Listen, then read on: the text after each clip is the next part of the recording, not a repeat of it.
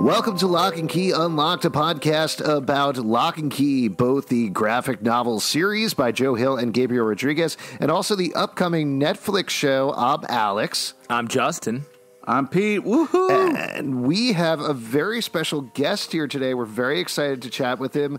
Ladies and gentlemen, the artist of Locke Key, Gabriel Rodriguez. Yeah, G-Roddy.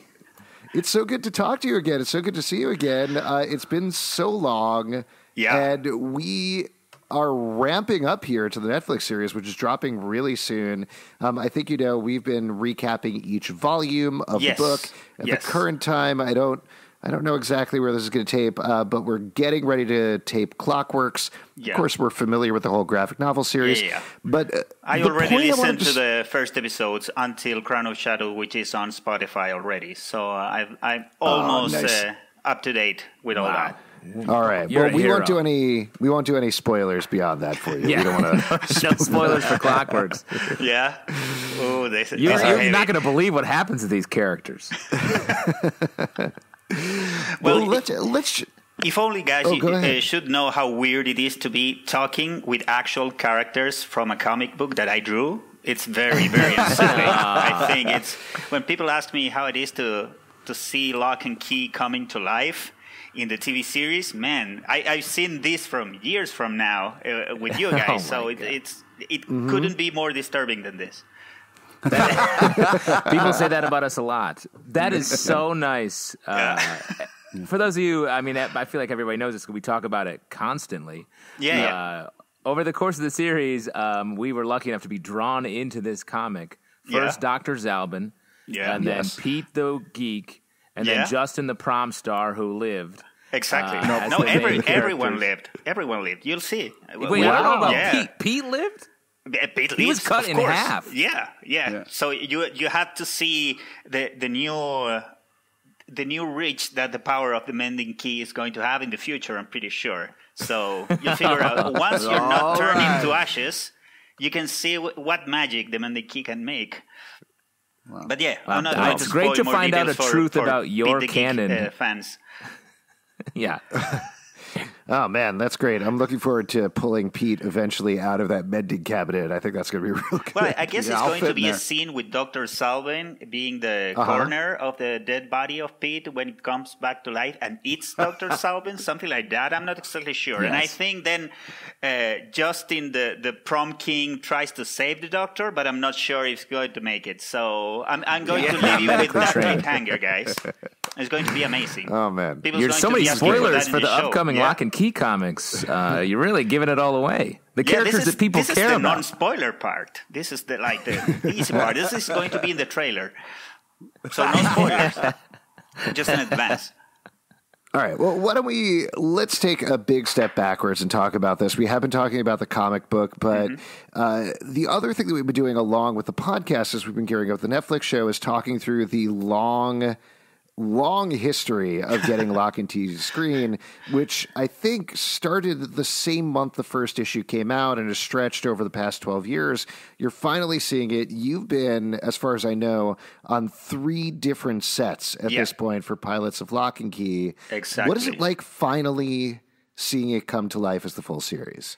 You mean allegedly seeing coming to life? Because before February 7th, I'm afraid still can be canceled. So I'm not sure if it's going to be on the air. So far, allegedly, it will be. I'm very optimistic. I'm very happy that it probably going to happen, but I'm not going to give anything for granted until it actually airs. So you have the healthiest relationship toward Hollywood that I've ever heard. That is healthy. Well, that's weird. February 6th, Netflix shut down. Yeah. So strange. No, come on, man. Anything can happen, because of a leak that the comic book creator did in a podcast. The show is going to be canceled. You know how this is. So it's all going to be the fault of the lone gunman. Yeah. All fingers are going to point at you. Yeah, exactly. Yeah, man, we're the lone gunman of Locke and Key. That's very exciting, guys. Exactly. Us 3 good-looking gunmen. So you have been on these 3 sets, though. You've followed it as it's been through potential movie opportunities, movie trilogies. It's been optioned by various companies. What has that journey been like for you, though?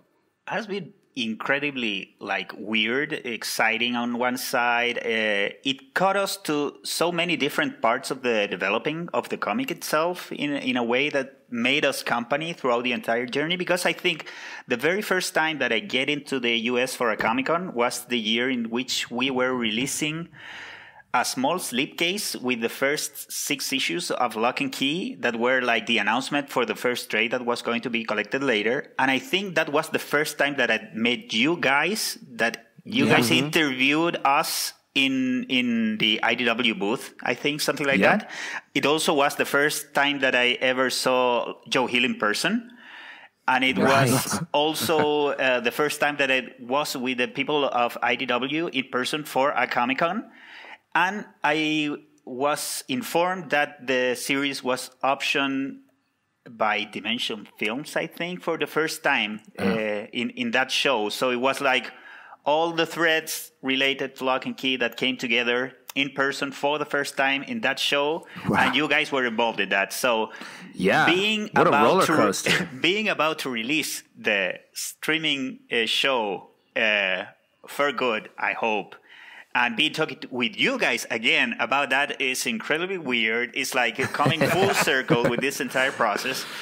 Yeah. But as I was saying, it's been very strange because it was very, as soon as the first issue came out, people got interested in the property. And when we were releasing Welcome to Lovecraft, I think already the idea of making a movie was dropped, because there was an interest for making a TV show for Fox that was under production by Steven Spielberg and Alex Kurtzman and Roberto Orsi, who were the guys that later on came to develop the first pilot, the one directed by Mark Romanek and written by Josh Friedman. And that was the first visit that we did with Joe. We went to Pittsburgh to see the shooting of the pilot episode, in which Josh did a very it solved a very tough problem, because he wanted to have the entire first volume, Welcome to Lovecraft, the entire plot into the first episode of that proposal for the TV show. Wow. And he came out with a really, really good script. And we were incredibly lucky that throughout the entire process of trying to get Locke and Key to the screen, we have these amazing teams in charge of them. Because if you think in the first one, we got Josh Friedman writing and Mark Romanek directing. We had as art director Dan Bishop from Mad Men and Carnival. And then we got into the second attempt when Andy Muschietti and Barbara tried to make the second pilot, this time for Hulu a couple of years ago, in which Andy was directing, and the script was written by Joe mostly. And then the art direction was Dave Blass, the guy that did the art direction for Preacher and The Boys. Nice. Now we're having this last attempt with no other showrunner than Carlton Cuse, which is like a legend in the medium. The guy behind this small TV show called Lost that I think a few people worldwide saw at some point. I've been wanting to check that out. I've heard a lot about it. I've heard about that, and then running the show with him is Meredith Averill, who did The Haunting of Hill House, which I loved. So I can't imagine the property to be in better hands right now, to be both of them in charge. Carlton was involved already in the previous attempt to let the TV show come to life in Hulu, and he was the one that saved the project, crashed in Hulu, and offered it to Netflix with the people of IDW Entertainment. And it was the potential that they saw in the Hulu project, that the one that excited Netflix to order an entire season up front. It's so exciting the fact that Locke and Key has had 3 shots and then one that went is unbelievable. Like, I can't think of another I think story it's probably or the property. only case in which you have a property or license that you have 3 attempts to make it go to life. They were all like very ambitious attempts of adapting. They were very expensive pilots. The amount of talent and time and resources spent in each one of them is like insane. So that they the fact that they keep pushing for it speaks in a while of the tremendous love that everyone involved in any attempt of adapting Locke Key, the love they had for the source material, the love they have for the characters, the thematic and the mythology of the series, and also the potential that it has to develop like new storylines throughout the universe that's presented in the comics. So for us as creators of the original story, it's a tremendous like honor and a unique experience to see this amount of talented people trying to pull off something new out of the thing that we crafted, and to see all that talent and effort invested in this, and finally getting to see the final result in this one has been like mind-bending. We're tremendously like happy and very excited for it, because I think in all the three attempts, and especially in this last one in Netflix, what we saw the most is the love and care that the people in charge of this have for these characters and this story. And for us as creators, that's the only thing that bothered us. It was such a meaningful story for us, and such a meaningful and important story for our readers, that to see that in the right hands at the right time, it's really something to appreciate and to be thankful of. Now, since it's such a visual book and such an amazing book, and congratulations. Thank you. For me, seeing the house from the preview, from the teasers I was like, oh my gosh, it's ripped right from the pages. As someone who helped create that, were there certain things where you were like, oh man, I hope they get the house right? What are the keys going to look like? Anything like that?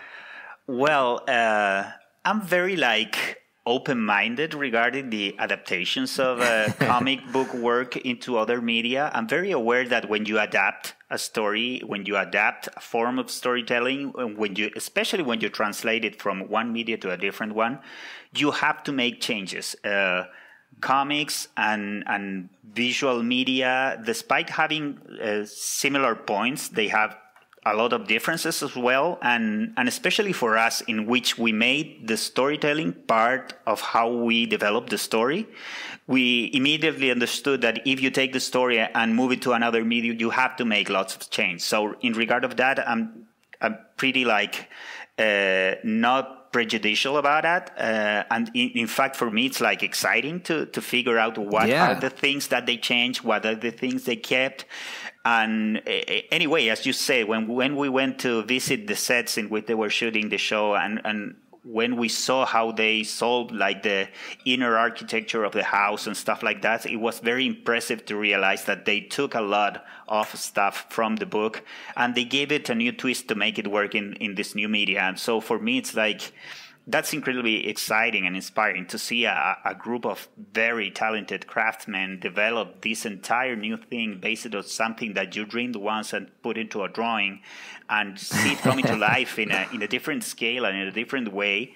It also it's a very back and forth experience, because in a way, having that experience helped me a lot to realize how eager I was to return to this universe. And this is something that we've been discussing with Joe. We've been tainting ideas from a while back, a few years back, to return to this universe and to return to Key House, to return to these characters, and to figure out which new stories we want to say. But also, I now, with the experience I had with the first run of comics, and then seeing these transformations that he had in the attempts of adaptation, it gave me a lot of new ideas of how to exploit visually what we were going to do in the future. So that's for me, has been an inspirational experience. And I'm very happy that the people that is in charge of this is taking very thoughtful decisions in the time that every time that they change something from the book is because of something they want to achieve from the perspective of the development of the story, or from the perspective of the storytelling of the story. And that's incredibly interesting for me as a fellow storyteller to realize how they do that. Yeah, there was this featurette came out recently all about the head key. and how it was a change, because obviously it's very difficult for them to animate a head popping open, the top of a pot. And instead it's like a sort of a doorway that you walk into, and then you're fully immersed in the world of each character's head. And I thought that was such a smart way to let us get to be in that world more. It was such when we were talking about the comic series, it was such a memorable and immersive moment in the comic when you get to see the inside of each character's head. The double page spread. Yeah. In a way, and the fact that we get to go all the way in for more, like for minutes, is super exciting. No, it's great to see that they figure out a way to recreate the same experience of the story, but in an entire different way. And also because one of the magical things that comics storytelling has is, as you put everything in drawings with the same language all the time, you can do something as bizarre as a kid with the head open and look inside it, and it all seems to blend in the same reality very naturally. In the page, everything looks like naturally integrated. To achieve that same effect with a practical effect or with CGI is extremely difficult. In fact, for me, one of the reasons that I get to dislike more and more people with heavy use of CGI is because a CGI, for example, allows you to put the camera wherever you want to put it. It's sometimes you get like the effect of being on a roller coaster instead of being inside a narrative in a movie. So many times when you get these complex CGI fight scenes in which the camera spins and turns around, it makes such an impossible point of view for an actual person to be like involved in that world that kind of resource like takes me out of the story. In a way, I think that the people are trying in the show to use as many practical effects as they could in order to make a vivid experience out of it and make it all as a reality that's integrated in the narrative and in the experience of the actors portraying the scenes.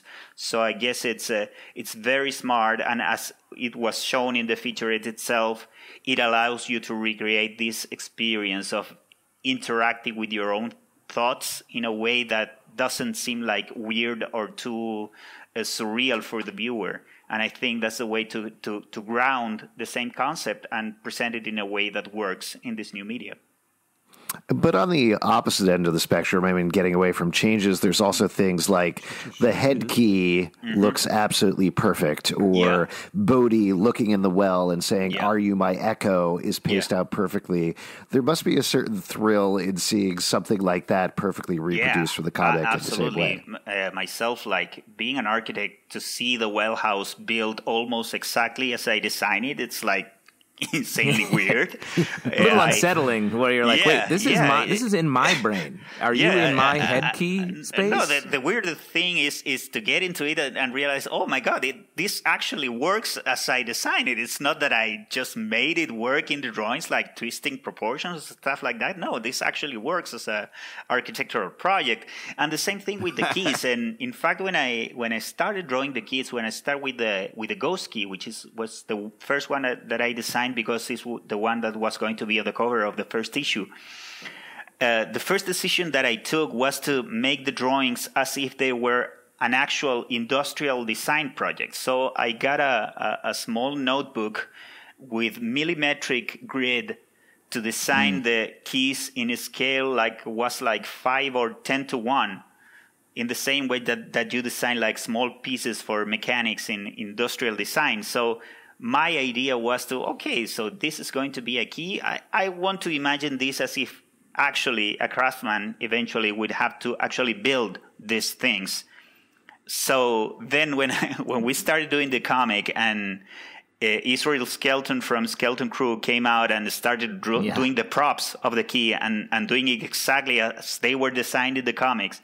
And then you get to see that the production design of the TV show does them almost exactly as they were designed in the comic. It's like insane, because then you realize it's really fun that this idea that I had over 10 years ago of making believe that this was going to be done someday by someone, it actually happened. And that's really surreal. But I think it's so interesting that you say that you designed it as if it was real. And then I think that helped to make it real to us, the readers, and then eventually to everyone who was like, let's make this real as a TV show or movie, because the meticulous attention to detail was there. And that's a huge... I remember when I read the first script from Joe, when they sent me, after they sent me the pitch and the description of the characters to start working in designs and stuff, when I read the first script, and I think I got the second when I started drawing the first issue of Locke Key, I immediately realized that despite being a story with a lot of insane magical experience and stuff like that, the core of the story was going to be grounded in a very human and vivid and appealing drama of a family trying to rebuild itself.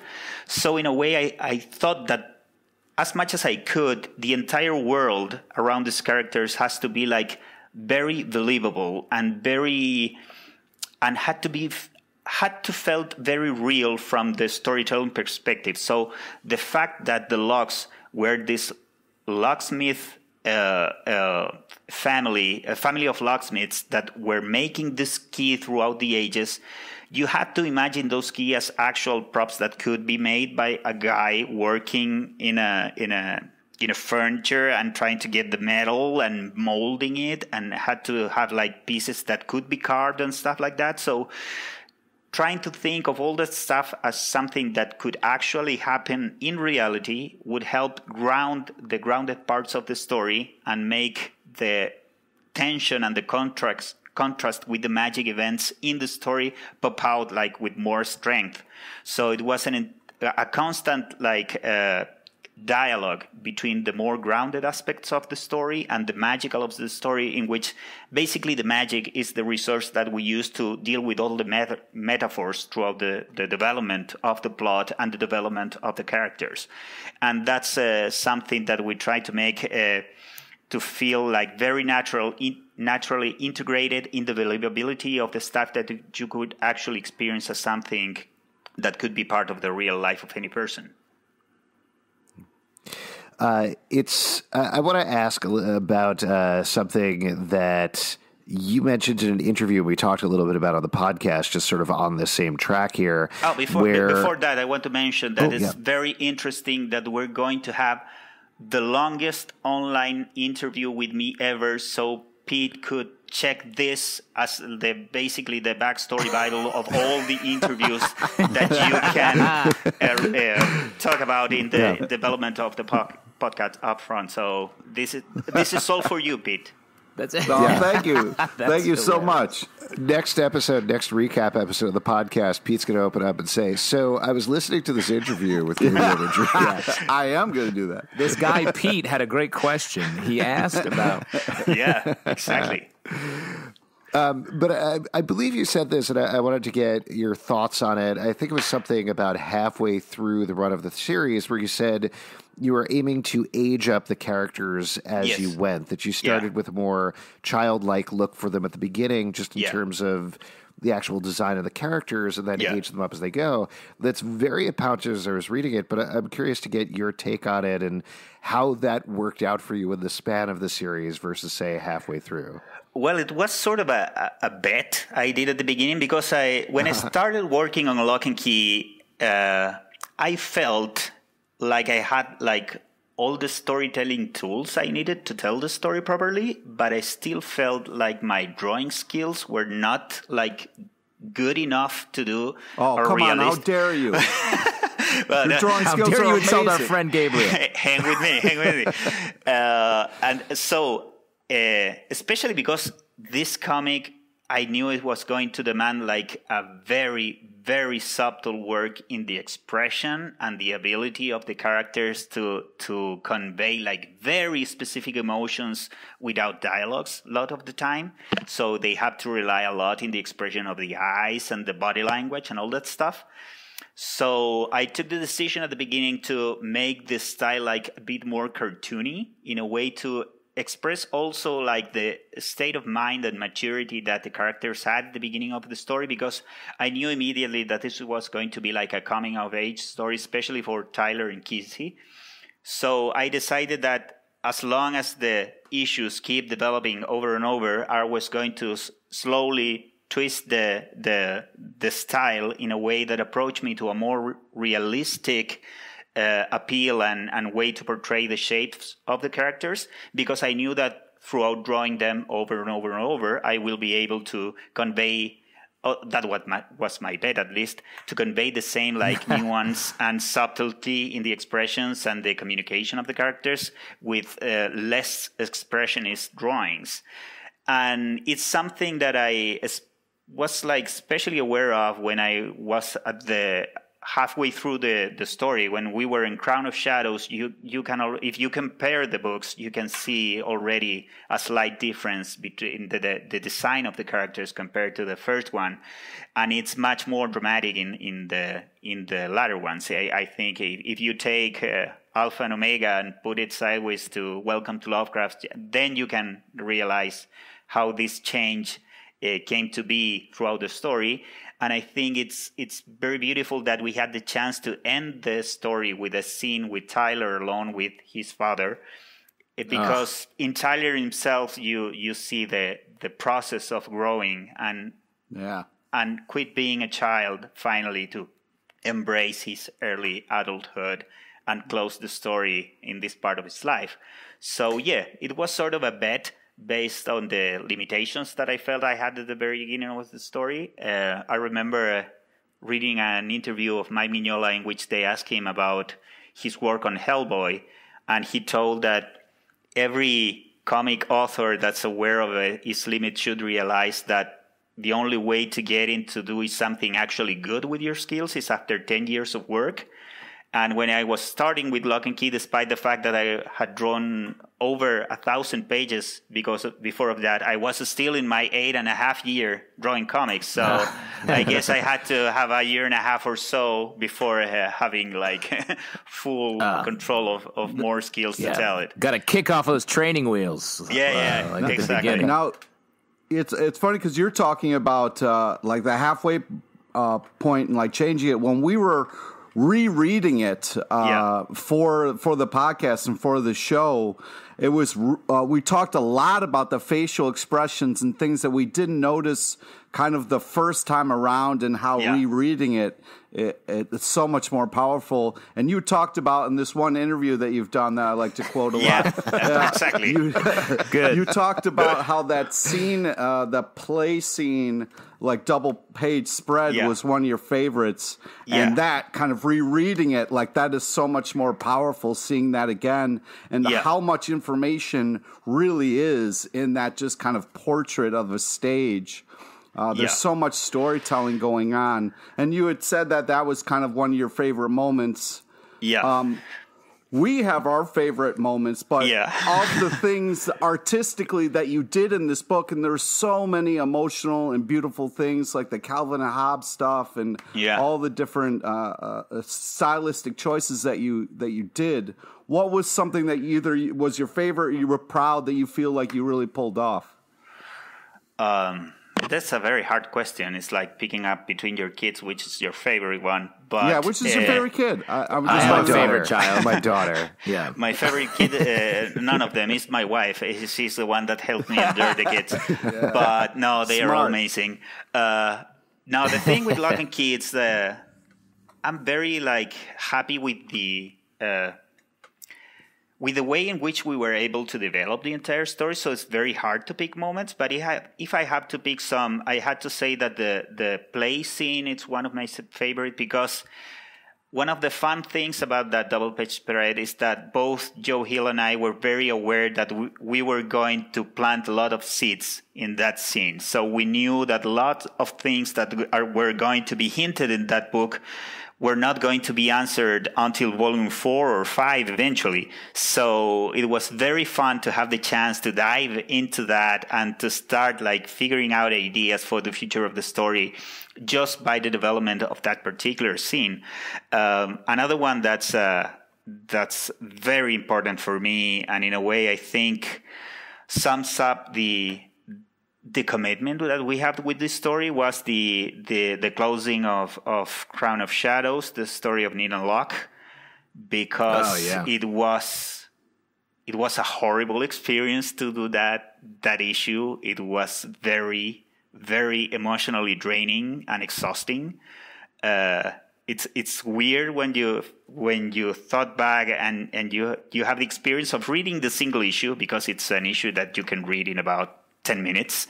But when you're drawing it, you have to to live with this poor woman falling apart for an entire month, 12 hours a day, 7 days a week. And it was like, I remember when I read the script of that issue, was like, this is going to be horrible. And it was devastating. But then you feel like the responsibility that you have to portray this emotion in a very proper way, because somewhat you're reflecting a sort of drama that a lot of people suffer in a way. One of the most meaningful experience I had working in Locke Key was an email that I got from a reader of the book, a woman that wrote me just a few lines just to tell me that she was so grateful of having the chance of reading this story, because the way in which she saw the grieving of Nina Locke evolve in the story helped her cope with the death of her husband that died on the 9/11 attacks, because he was one of the rescue team guys that died there. And then you realize that when you make stories, you make connections that you never expect that would happen, but just for them to happen and then to be a way to help someone living so far away that never actually met you, it implicates a huge responsibility. So I think in a way that story of Nina Locke reflects a lot of that. And the other absolute favorite moment of the entire series for me, for different reasons, are two. One is the Calvin and Hobbes tribute that we did in Sparrow. So the way in which we had the chance to play with the comic book form in a way that was part of the story as well was incredibly fun to do. Was incredibly also nice to present these characters with a different graphic language, but also having to convey that they are still the same characters, and to realize which are the details in which you build the personality of the characters. It was a very unique experience for me, because then I realized, okay, I can draw like these kids in 10 different ways and always make them be themselves. And that gave me a lot of freedom and confidence in what I could do in the rest of the story.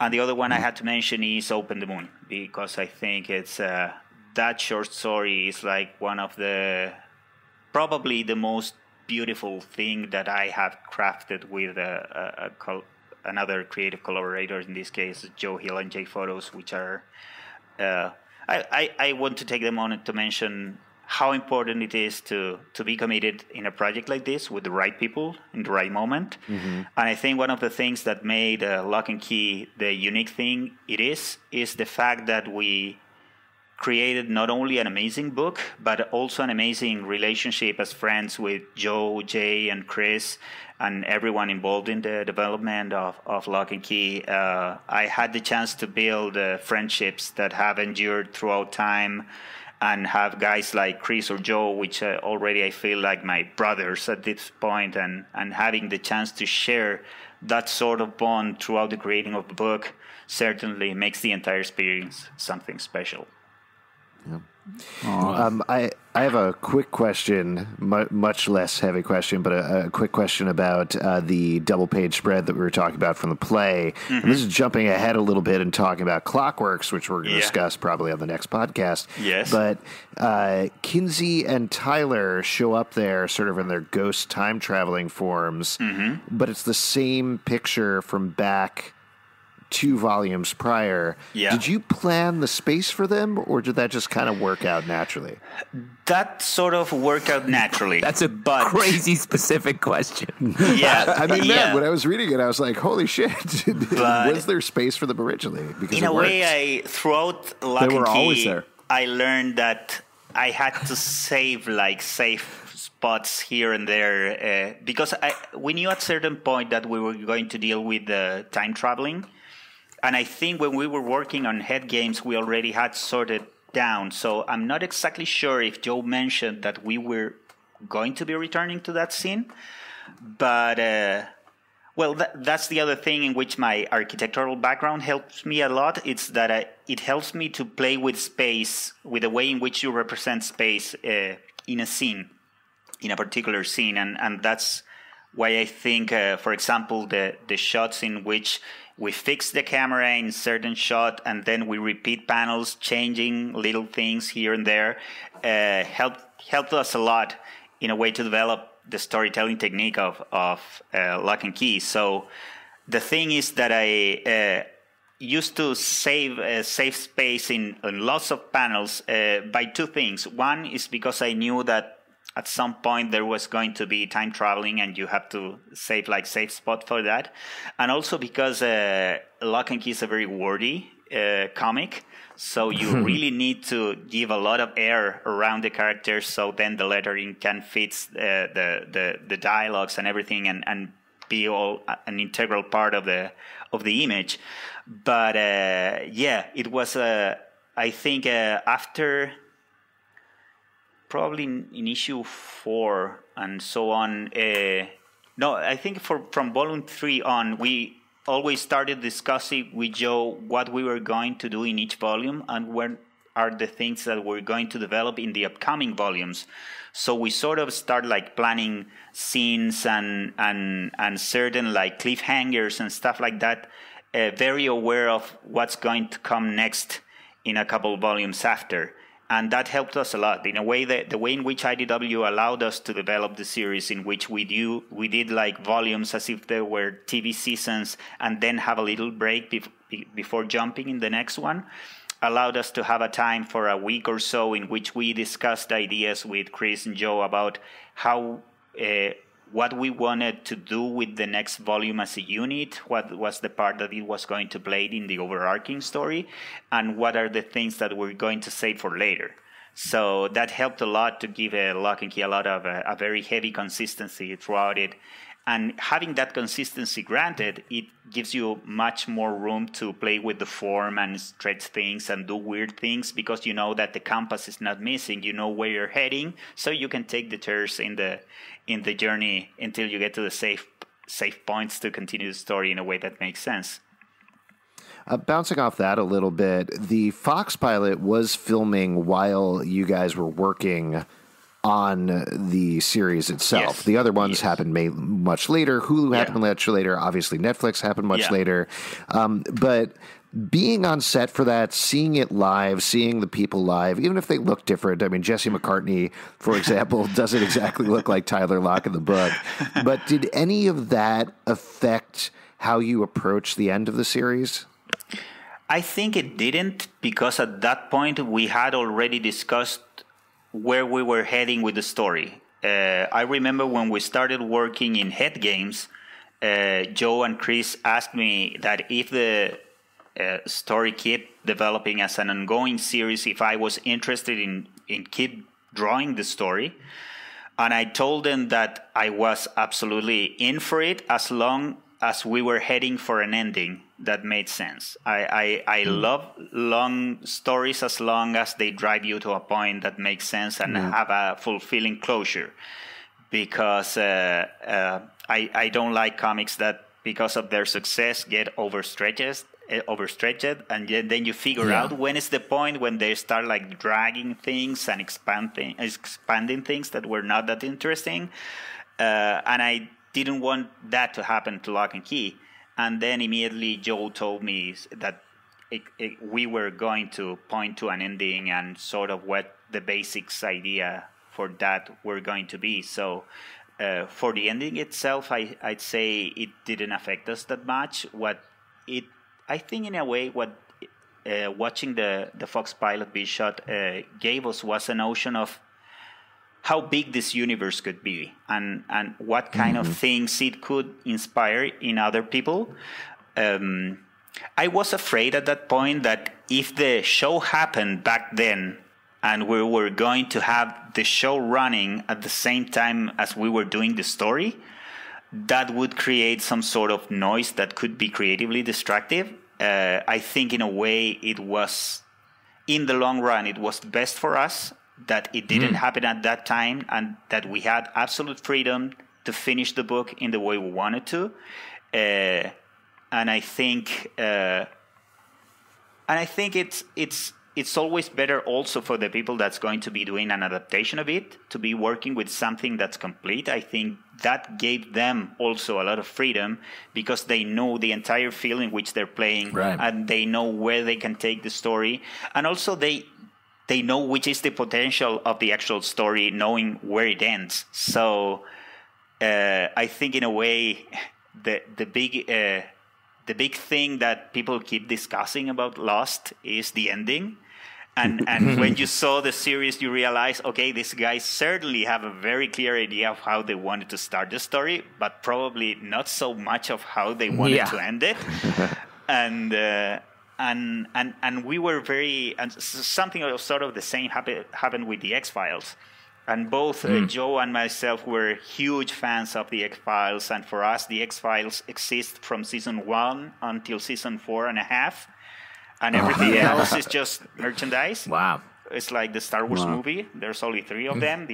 All the rest is merchandise. And, and I think it was... Sorry, when you're saying only 3 Star Wars movies, you mean Attack of the Clones, Phantom Menace, and Revenge of the Sith, and that's it, right? In that order. In that order. That's my machete order. It's from the midi-chlorian scene on. From that point on. Everyone's favorite concept. Yeah. Well, I have a quick question about the Netflix series itself. Now, looking forward, what actors do you have in line to play our characters? You, of course. Great question, Justin. Great question. Well, because, with the de-aging process they used in The Irishman, I feel like I could pass as a high school student still. Absolutely. Movie magic at its best. I think if it's not you, I would ask for the cancellation of the show. So my man, that's what I'm talking about. It had to be the original Lone Gunman of Locke and Key showing up for the Locke and Key Lone Gunman scenes. So there's no discussion on that. I love it. Alex, you're lucky. You're lucky, Alex. You're aging into the character. I've been actually walking randomly up to people on the street and diagnosing their spines. It's good. Just to prep for the role, just to get to it. You always have to consider that in Locke and Key, there's a key that we haven't shown yet, but we have shown its effect precisely in the scene of the play in which we see old Randall Locke portraying Prosperous in the play itself. That's not makeup. That's the action of one of the keys. So we can have you all in whichever age you want to be in the show. So that's no problem at all. I'll keep my calendar free. As in the comic, the important thing is the core of the character. And that's the thing that we need to bring into proper place into the adaptation. I'm sure of it. That's perfect because I haven't changed since high school, so it's good. Yeah. I was counting on it. That's why your character was built in the way it was. And you know that. Sir. Thank you for seeing my inner soul. Once we do get past these important character introductions of Dr. Zalbin and whatever the other characters are named, the other thing that's going on, to get back to what we were just talking about, is this is going to be the first time that Locke and Key, the TV series, is going on, and you're actively working on Locke and Key because you and Joe are tackling it again. You're going to be releasing World War Key, I believe, towards the end of the year is the goal right now? We have a couple optimistic schedule goals that are still on foot. I'm hoping they were going to work. But the thing is, despite exactly when it happens, the thing is that it's going to happen. We have first to complete a couple short stories to complete the Golden Age arc. That's going to be collected in the 7th unnumbered volume of Locke and Key. That's going to come up sooner than World War Key. And one of the reasons of that is because some events in World War Key are related with a couple details of episodes of that arc as well. So we want to wrap that first. And also doing these one-shots has been a great way to return to this universe and train the hand to be properly geared up and fueled to get into the longer form in a better shape. But yeah, we are already working in these short stories that are going to complete the Golden Age. The very ending of that arc is going to be a very, very special episode. So I'm hoping that you guys will be paying attention throughout the next month, because IDW is going to make an announcement about that. So I encourage you to stay tuned to that.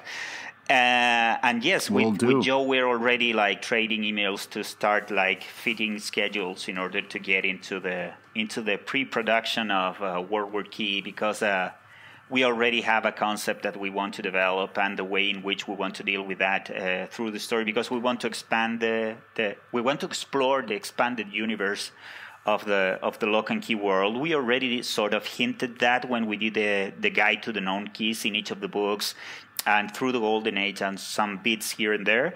But now we want to dive into that expanded universe and do sort of episodes that reflects the past of the Locke family, happening things in parallel with the present of the Locke kids that we know and love already. So it's going to be incredibly fun. I think we have the right story to tell. One of the reasons we wait to return to the Locke Key universe is that we wanted to have the right story to tell. We didn't want just to milk the cow and try to squeeze these characters in a way that they were not ready to. But yeah, I think it's going to be really fun to return to this universe, and we're very eager to do that. And I, for the first time, feel like I'm fully like equipped to tell whichever story we need to tell with these characters. So I'm more excited than ever, because I don't have these reluctances that I had when I started drawing the first Locke and Key arc. In a way, I think I already drawn over almost 3,000 pages of comics at this point. So I think with that training, I should be, whatever I won't be able to do is something I will never be able to do. So at this point, I just have to surrender to my limitations and try my best. That's going to be fun. It's going to be really fun. Yeah. So exciting.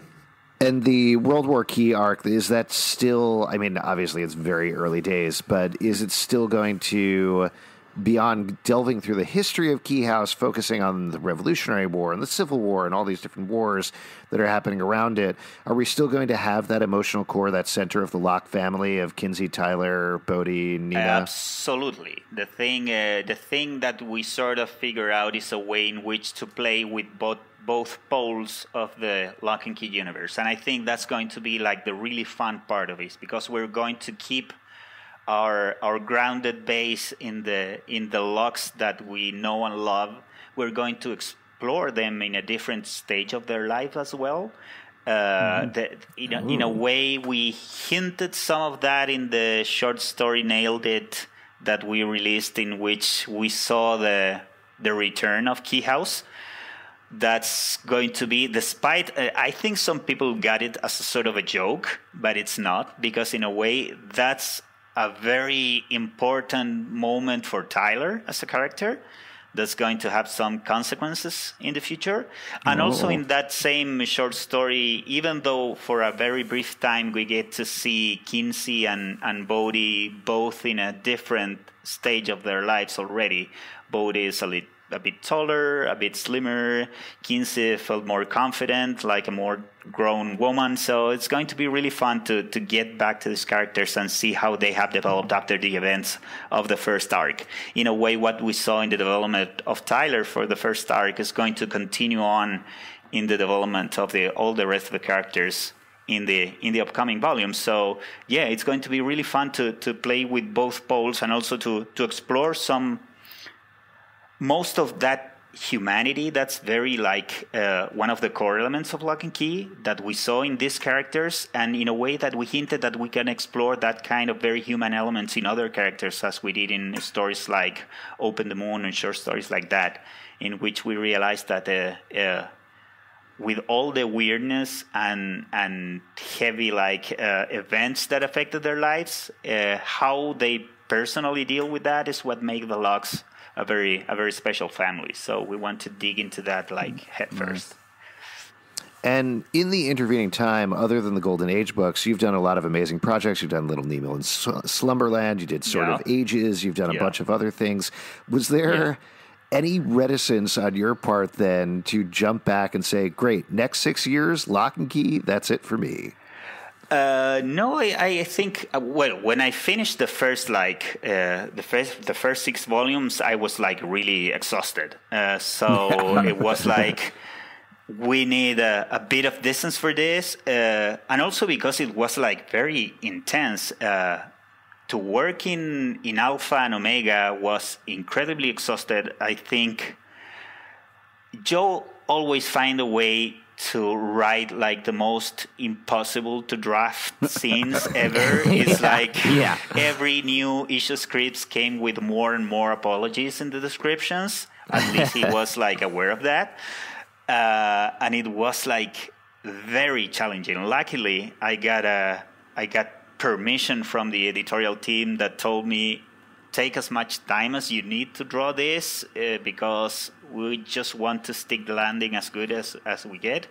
And I also appreciate the patience that the readers had, because the publishing timing of the last issue of Locke & Key was a nightmare. But believe me, there was no way to do it sooner. And yeah, when we finished it was like very exhausted. It was like very like emotionally draining. It was like just everything that happened to Kinsey and Nina and Bodhi and Tyler and their friends and the deaths that happened throughout the story, and also the thing when you get to work in scenes that you've been planning for 4 or 5 years back, it's really weird. It's like when you finish, it's like I need to stop for a while just like to give like a proper distance to the entire experience that this has been, and to digest this in a way that you can like project it in the future in a more like mature way after that. So I'm very thankful that we took this space to wait a bit. Both of us, Joe and myself, wanted to try other things in between. Joe had lots of commitments with his own work as a prose writer that he had to complete a lot of projects and stuff like that. And I think everything that we did in between helped us to be like better than ever to return to the world of Locke and Key. So I think I appreciate a lot that the chance that the publisher gave us to stay away from this world for a while, that we gave ourselves, and also that the patience and the care that we get from the readers, because lots of people immediately asked for more Locke and Key stories and stuff like that. But I think almost everyone understood that we wanted to return to this to do something that would be meaningful not only to us as creators, to have a purpose of what we wanted to do with the story, but also that's something that would be that would meet the expectations of the readers of Locke and Key. Because one thing is to start a story like this with nothing as background, so people would be only surprised with what comes up next. But now we know that there's a certain expectation that you have to deal with in the development of the future of the story. We are very aware that we don't want to do fan service at all, but we have to be respectful of what this story means to a lot of people. So we want to be aware of that is something that will help us to develop the story in a proper way, I think, in the stories that are here to come. And one of the things that excites me is that I think that we were going to capture a lot of the things that make Locke special, but we're going to do something completely different that we did in the first 6 books. So I don't feel that we will be repeating ourselves. I don't think that we will be like exploring the same things over and over. One of the reasons that we did February in Volume 4 of Locke and Key was that we didn't want Locke and Key to become a procedural series. So we sort of like burn out a lot of stuff that could have been like an entire volume into a single issue, because we knew that, okay, this is all the stuff that could happen in this universe. If we take this event and develop it one by one, it could feel like an iteration of the same idea. And that's something that, for example, makes a lot more sense to explore in the format of a TV show. And that's one of the reasons that I'm very excited for the adaptation of Locke and Key, that they will have the room to explore this kind of stuff in a way that doesn't feel like that, and in a format and in a storytelling form in which it makes sense but in comic book form or as a graphic novel, it had to have a different logic. So we went for that one. Yeah. I think, if I remember correctly, that was the plan with the Fox show, that they would do Welcome to Lovecraft in the first episode, then do Key of the Week for a while, and then keep coming back to the story here and there. Yeah, it was a sort of a way to present it, and I think that's how Josh Friedman pitched it to Fox, in a way that they would get what the show could be. So yeah, I think one of the funniest thing that a project like this has is having such vivid characters and having such a strong mythology. The form can be bent in different ways, and you can. The important thing is that you know where your roots are set, but from then on, the branches can extend like anywhere. And I think that's one of the things that make Locke Key such a fun world to dive in, and to have the chance to get back to it on ourselves, and at the same time that other people is going to be playing with it different ways. It's great, and I think for what I've seen so far, I've seen just part of the Netflix show, not the entire thing, just a few advances. But I think one of the liberating experience for me was to realize that the show is close enough to the source material to get you bonded with it, but different enough in which you feel that if you keep developing the comic, you're not going to be stepping on the foots of the TV show or vice versa. Yeah. And that's something that makes you feel like much more comfortable in the prospect of trying to do your own thing from here on.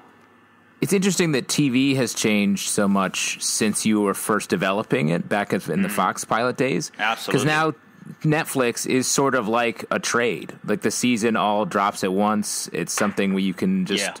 It can be as long or as short. It doesn't have to be a procedural where you do Key of the Week. It can be closer to the source material while also still making those creative leaps that you talked about that are so exciting. And great timing. Yeah. I think in a way, everything that has happened in the development of this property has helped for it to be its best possible self. And I think that's a blessing for us as creators and has been great for our audience and our readership.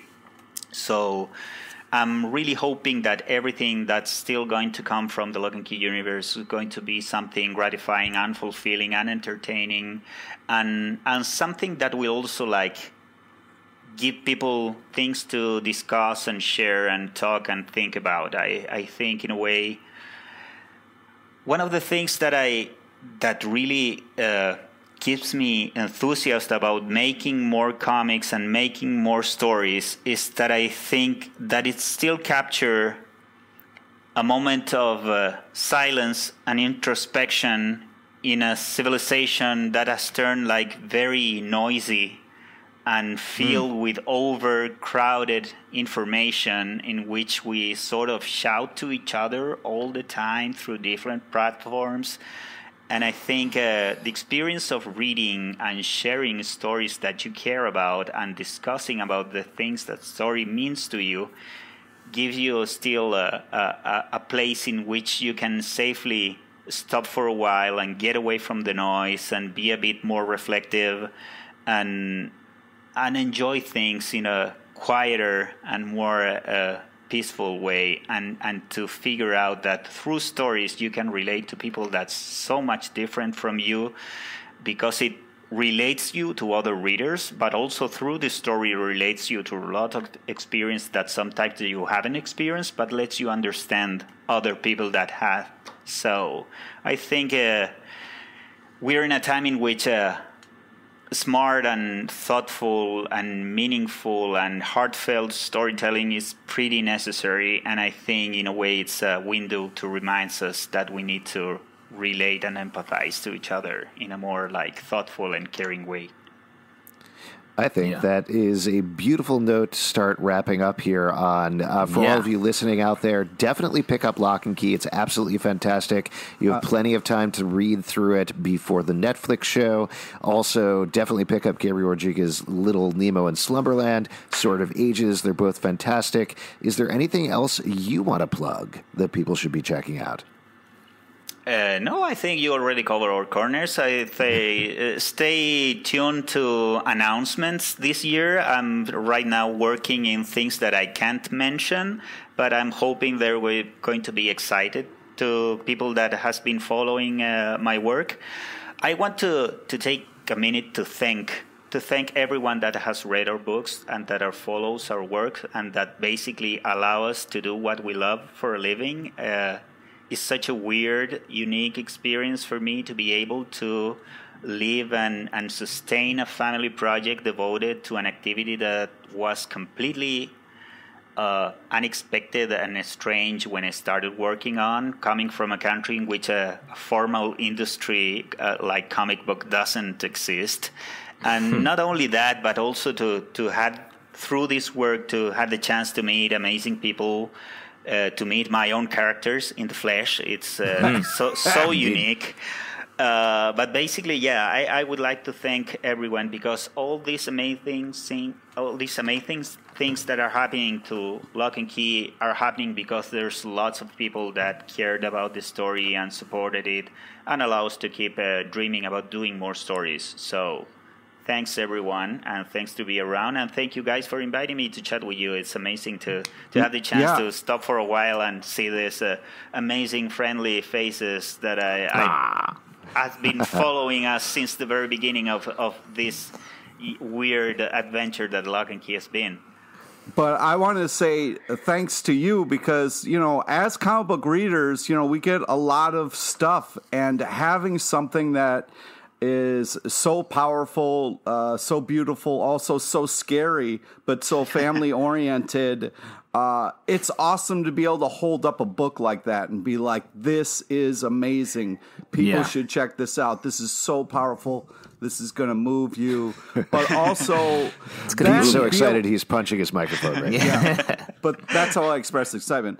But then to also be able to meet the people behind it and have them be just as amazing as the projects has been really a fantastic roller coaster for us. So thank you for not only creating something that was so powerful and touching, but also, being so nice to us throughout the years and putting us in such amazing work. So thank you. Yeah, and just on top of that.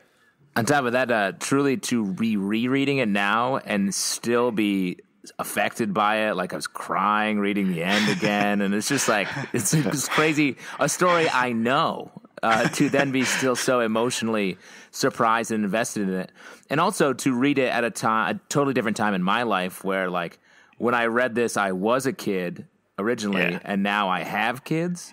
It's weird, for sure. And it takes on different meanings, and it's a great work, and it's great that you made it and that you're making more. So it's exciting to be here. Cool, and for me, I started as a doctor when we were reading it, and I'm still a doctor, so it's pretty much the same. Yeah, Alex is my doctor because of this comic, and I am unwell. You got to get that thing checked out, Justin. Yeah, tell me what it is. Don't say that thing. Give me more specifics. I'll tell you. Gabriel, thank you so much for being here. This has been an absolute pleasure. A couple of quick things for us to plug here at the end. If you'd like to support this podcast, patreon.com/comicbookclub. Also, we do a live show every Tuesday night at 7 p.m. at the People's Improv Theater Loft in New York. Come on by. We will definitely chat with you about Locke & Key. Socially, you can follow this podcast on Locke & Key Pod on Twitter, Facebook, and Instagram. You can subscribe and comment. Please do comment. Those help us a lot. On iTunes, Android, Spotify, Stitcher, or the app of your choice. comicbookclublive.com for this podcast and more.